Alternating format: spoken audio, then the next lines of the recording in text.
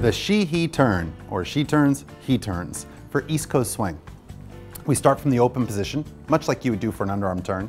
We're gonna go triple step, same prep on the rock step that you would do for the underarm turn, rock, step. She goes underneath in the first triple step. But keep your left arm up, leaders. You wanna keep your left arm up so you have space to go underneath.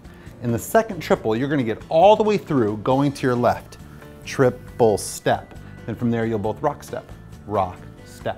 So again, she goes under in the first triple, you go under in the second triple. So we go triple step, rock, step. She's gonna go underneath, triple step. Keep that hand up, you go underneath, triple step, then you'll rock, step. One of the points to this you wanna think about is what we call the cup and pin, where the lady keeps a cup with her hand. You have two fingers in that cup like the pin. You don't want to use your thumb because there's a lot of rotation going on in the hand. As I go underneath, if I'm grabbing and I go underneath, I start to twist the lady's wrist.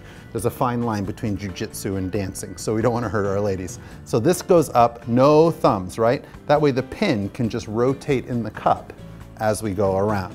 So let's try that again. We go triple step, rock, step, she goes, triple step, I go, triple step, we face each other, rock, step.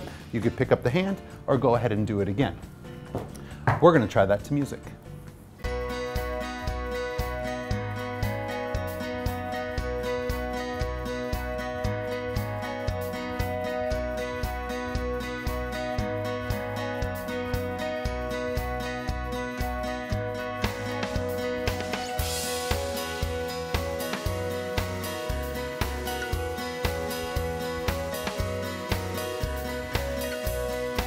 Now you have your she-he turns.